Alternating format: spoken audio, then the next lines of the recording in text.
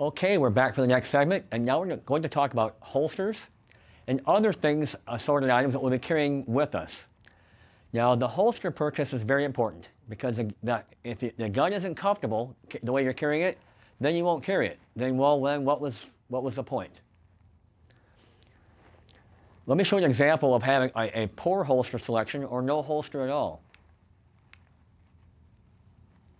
All took place on Route 304 just after 10:30 this morning. You can see that blue truck hauling the lawn equipment move past, then that red Cadillac moved in front of the camera, and then all of a sudden you hear screeching of tires. My cameraman Nick, he panned over, as you're about to see here in a second. He's going to pan over. The two cars stop. You can see smoke coming from the Cadillac in front of them. The two men get out and fight each other, throwing jabs at each other. They then throw each other onto the ground. This lasted just a few seconds, then all of a sudden they get up, they get back into their cars, and then they drive. So what happened there was a road rage incident, and two guys got out and did the man dance. I'm not sure what precipitated the problem, but you can see how quickly it went to fists. The one gentleman got thrown to the ground, and when he did, his pistol came flying out. He may very well have been carrying, not in a holster, but in what is called felon carry. The gun just shoved in the front like that, and then the gun just kind of, well, popped out. Or he had a subpar holster on that couldn't do what a holster needs to do, and it came flying out. Regardless, that is not an optimal situation to be in at all. So the holster has to hold the gun securely, as illustrated. It also has to fix the gun in space. If our holster is sliding back and forth on our belt, that means I have got no consistency in my draw stroke because I have to reach for a different spot every time for the gun. Less than optimal. Finally, next I should say, the holster has to cover the trigger. If I go bashing, screaming for the gun, and my finger can touch the trigger while it's still in the holster, that can lead to a premature negligent discharge and a hole in my leg or foot, or worse. Not an optimal outcome. Finally, it has to allow for one-handed reholstering. And by that I mean, I cannot involve my hand to put the gun away and having to open the holster up in order to put the pistol away, because what am I doing? I'm sweeping my hand to make that happen. It has to stay open, fixed, so I can put the gun away with just one hand.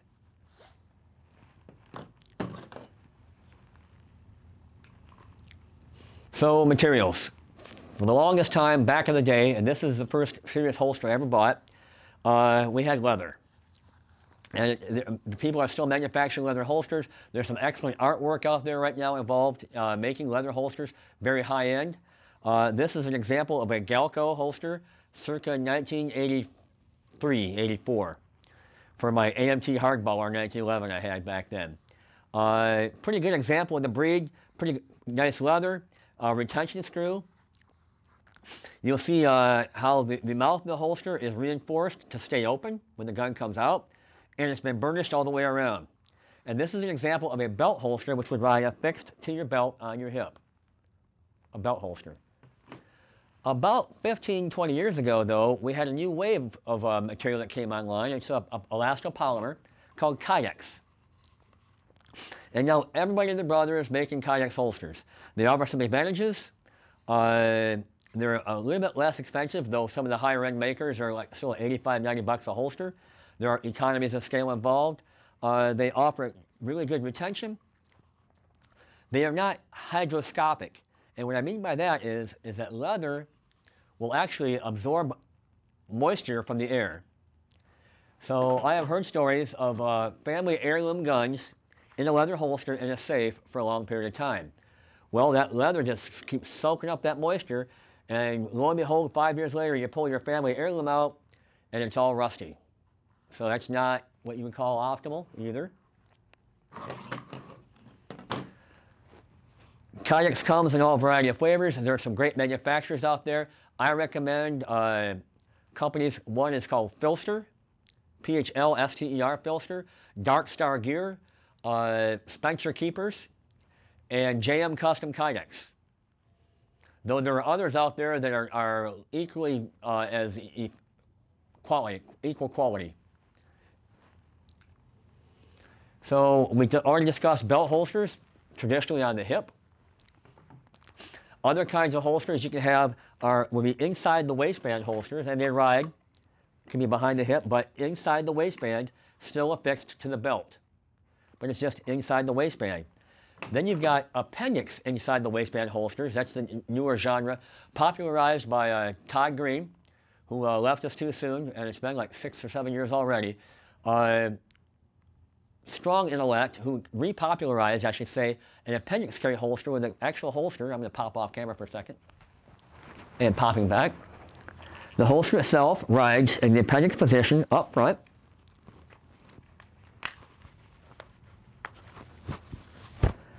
Thusly. This is called the appendix inside the waistband for reasons, appendix position inside the waistband.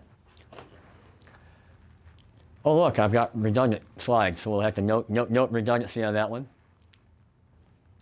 So somewhere along the way, you're going to acquire the box. And this would be the box of good ideas, or not so much. Some of these holsters I purchased just to illustrate a bad idea. And if you do your research beforehand, you can avoid the box of bad stuff. So inside the box, you've got one holster. It's manufactured by a well-recognized brand, and it has a retention system on it. And see how the gun is very secure. It's not coming out unless I use my trigger finger to depress the release button to pull the gun out. The problem with this particular type of holster, retention holster, with a trigger finger release mechanism is that force of that trigger finger, if you're not exactly right, when you press that button, it can translate over onto the trigger, and the weapon discharges before you even orient it toward the threat. I used to get into internet discussions on this particular holster in the past, but I just quit. People are going to buy what they're going to buy. It's my opinion that they're just unsafe by design. If you want a retention holster that offers the same advantages, but much less disadvantage, you can buy a holster from a company called Safariland. And rather than a trigger finger release, the mechanism is actuated with your thumb. Infinitely safer and just as effective as far as retention for the pistol. Ultimately, however, I view concealment as being a form of retention. If people don't know that you have it, they can't try to take it from you. Oh, one more thing about these holsters. When they first came out, I was a little bit naive about it. I thought, this is great. What a genius idea. And I taught a class at Quantico, and it involved rolling around in the dirt a little bit. Somewhere in that process, the holster, it was a gentleman had a 1911, a small pebble got wedged in that release mechanism. And that gun would not come out for love nor money. Something to consider. Other things, backing up again, ahead of myself a little bit, to consider. Some holsters are called hybrid holsters. They are leather in the back for up against your skin, and then it's a Kydex holster bit in the front to hold the pistol. A thing to watch out for with these is that over time, the sweat guard portion of the holster right here at the top will bend out away from your body. And what people will tend to do, they will develop a habit to reholster the gun. To defeat that problem, they'll take the pistol, point it at themselves, knock the sweat guard out of the way, and then put the gun back in the holster. So essentially, they're pointing a pistol at their, a through-and-through shot at themselves if they have a negligent discharge. Not what we want to do. Other options, you have a belly band, and I bought this. I was a little bit wrong size here. I had some friends that carry this way, though. It's an elastic band that goes around the belly. And way back in the day, they're making kind of a comeback now. You have these breakaway pouches that are built to carry with internal holsters. Oop, there we go. To pop guns out. Not my thing, but they have some other utility for wallets and whatnot. Not what I would consider though optimal, and because it's still kind of a tell. If you see somebody wearing one of those things, it's just a fair bet that they're armed. Another consideration now for your holster is your belt. We are lucky. Again, there's all kinds of manufacturers out there making really quality stuff. But far and away, the more popular belts now are nylon belts, riggers belts of the sort. But there's still people manufacturing leather. I have a Milt Sparks belt, which I really like. I haven't worn them in quite a while though. I've transitioned now to all nylon belt. It's a Graith belt, which they don't manufacture anymore. Landon Tactical makes a very good belt. Ernie Landon is also an awesome shooter, excellent instructor. I recommend him highly. But the belt is integral in putting it all together for us in order to distribute the weight and make it more comfortable to carry. And again, I will reiterate, if it's not comfortable, you won't carry it. So what was the point of the exercise? Some manufacturers actually offer belt, holster, and magazine carrier combos. Kind of cool. Now over here we have a selection of leather belts that are wide all the way around the side, but narrowed down, taper in the front, narrowed down. And that is if you're going to wear a suit, someone can't look at you and say, aha, he's wearing a gun belt. Because as you can see, you have a wide all the way around for support, and it narrows up in the front, which people would see from your open jacket. Purses and bags. I'm not a fan of off-body carry. And these are generally for the female market, there are holsters built into purses, purpose-built holsters, or purse holsters, I should say. The problem with them, and there are several, is it's off your body. So when you need it, you might not be within reach to get the gun. Secondly, you have much less control.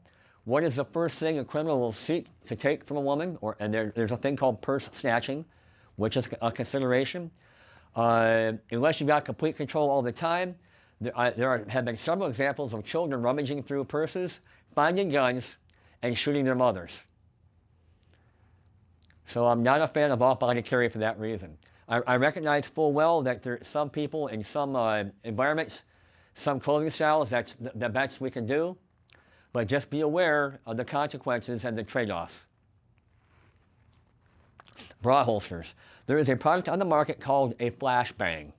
And what it is, it's a small holster here that mounts on that piece of fabric between the cups for smaller pistols. And the goal is to flash and bang to get the gun out. I've got some female instructor friends who are advocates of the system. Others are strongly against it. It does offer a capacity to carry a pistol in virtually any clothing ensemble you might have. When you do the draw stroke, you must be sure to get your arm well up out of the way to present the pistol. And also, it's very difficult to present that pistol when you're under any other kind of physical pressure. Someone trying to grab a hold of you. It's hard to fight that off to get the gun out. And yet, again, it may be the only option. Ankle holsters have fallen largely out of favor. It's just a holster on the ankle. The draw stroke is kind of complicated. You have to come down here, pick your trouser up, get the hold of the gun, and get the pistol out. I know many police officers still carry backup guns that way, on the theory that if they're on the ground wrestling with someone, that their ankle is going to be a lot closer than it would be normally. But by and large, for citizens carry, I think that we're better served up here center line or around the hips. If you consider, if this is 12 o'clock in my body, and this is 3 o'clock, and this is 4 o'clock, for a right-handed shooter, somewhere in this arc is much more optimal than an ankle holster.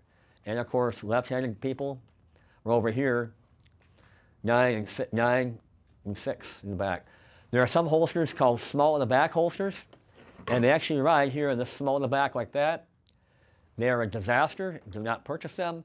They're worthless when you're sitting down or in a vehicle.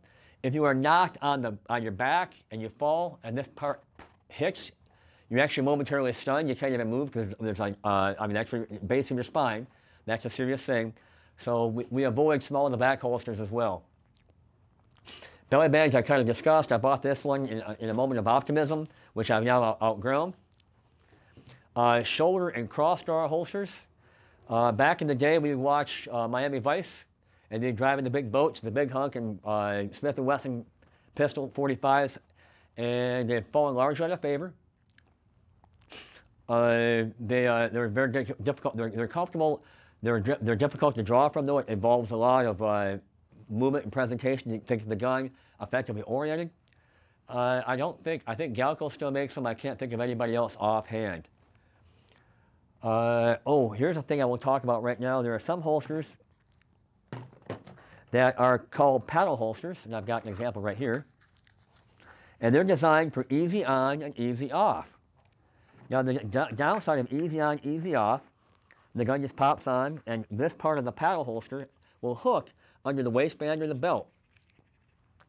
And the problem I've seen with these, even the better ones, more well-designed ones, you'll reach for the gun, and the whole package comes out because it's not permanently affixed to the belt.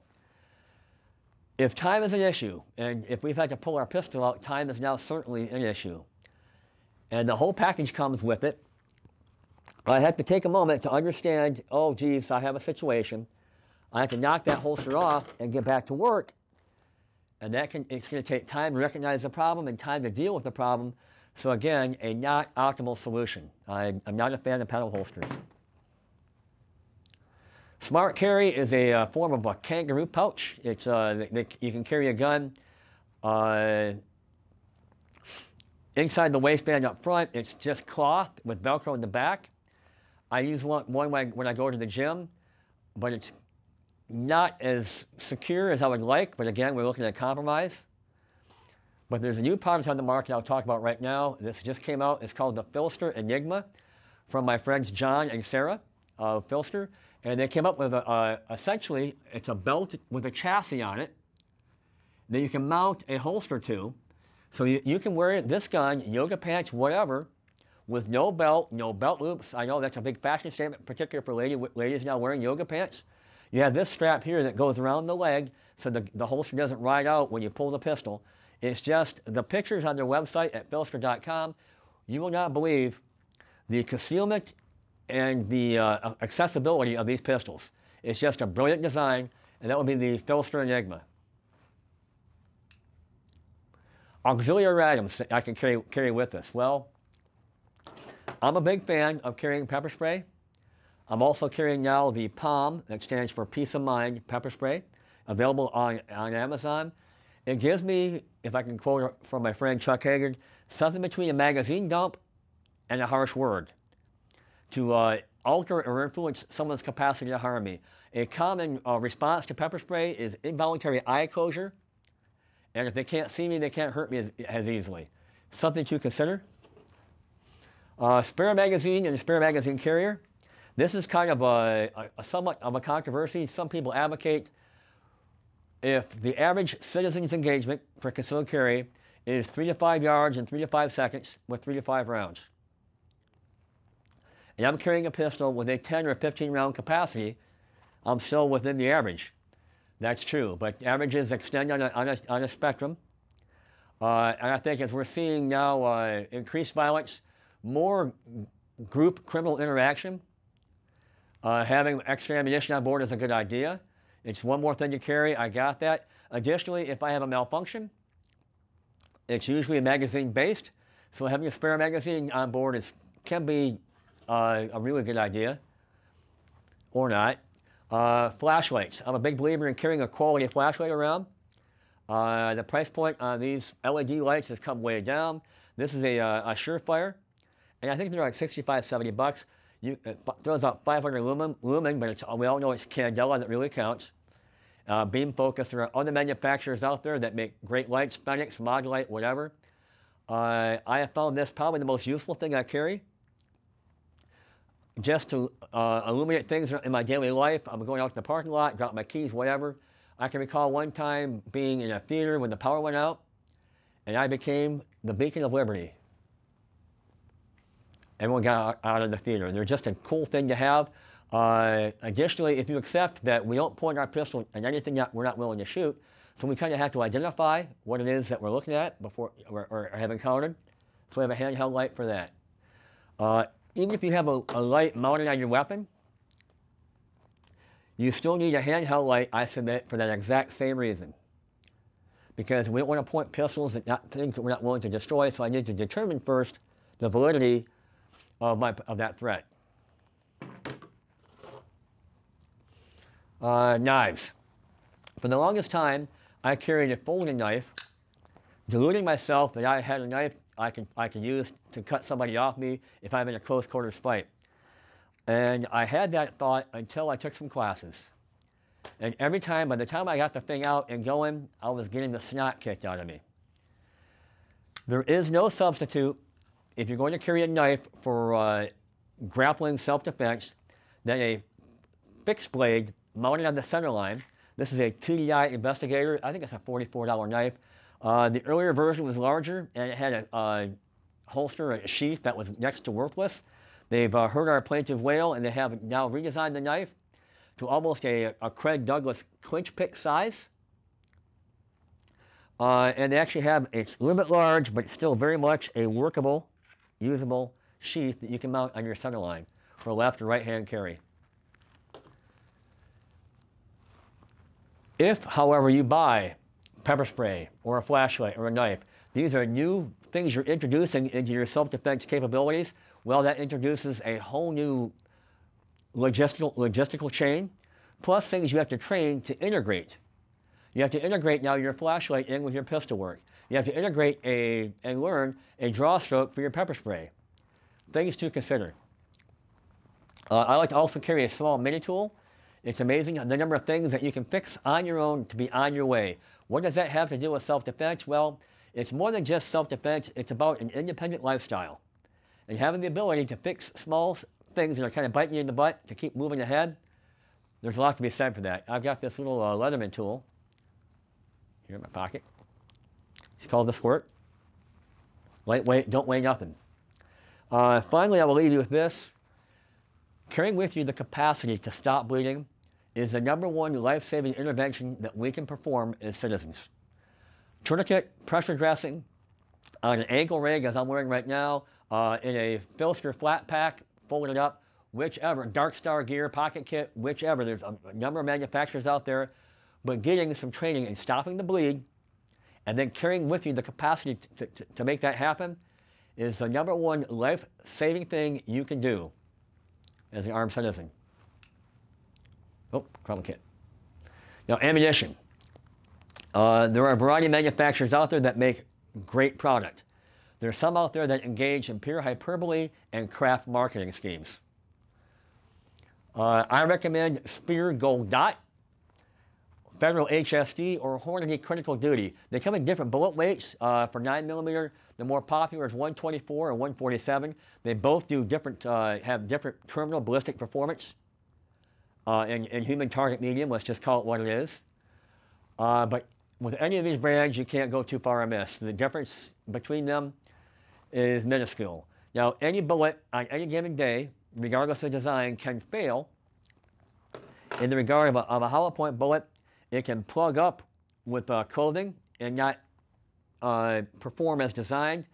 It can happen with any one of these, but you're well served by any one of these brands. Avoid anything that has flashy marketing schemes, devastating, rip, mega death kind of bullets. They're not subjected to rigorous ballistic testing and gelatin or flesh medium. It's just pure marketing crap. So hold on to your money and invest wisely. Ideally, you're going to shoot at least one box of your carry ammunition through the pistol you select. You're going to do this for a couple reasons. First, to validate and ensure that your pistol runs on that particular kind of ammunition. With modern arms and modern ammunition, probably not a consideration, still something or not a concern, still something to consider.